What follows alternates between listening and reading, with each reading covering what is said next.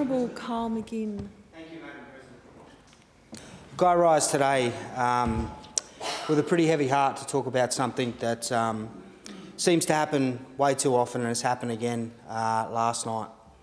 Last night we seen another worker get killed on the job up in the northwest at a mine site near Paraburdoo. Obviously investigations are taking place now to find out what took place, but yet again we see another worker not be able to go home to their family. We've seen now up to 13 workers killed in this year, and we're not at the end of it.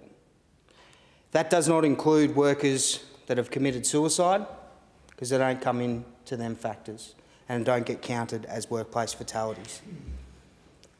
This worker went to work and deserved to come home in the same shape that he went to work.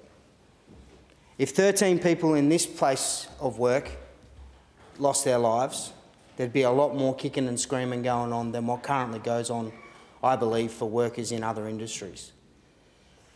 We're in a part of time where I believe we should not be seeing any worker killed.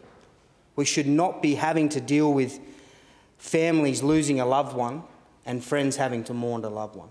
There's a family out there right now that will not see their loved one again.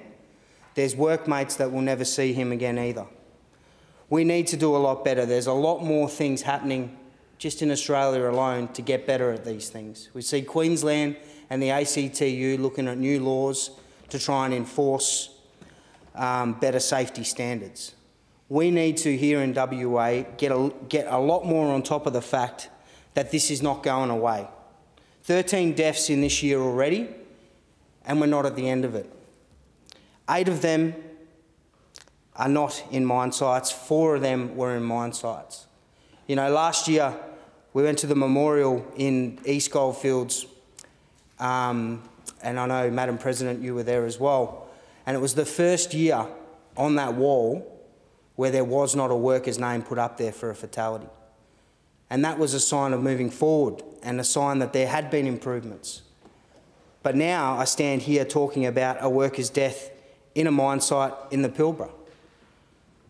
I genuinely believe that we can do better in this space, and we must, because it's us in this place that ensure that workers are represented properly and that these type of things don't happen.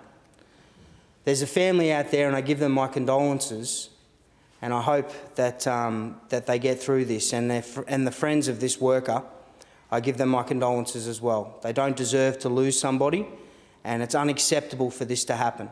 So I think that we should definitely acknowledge that this worker has lost their lives and do better to ensure it doesn't happen again. Yeah.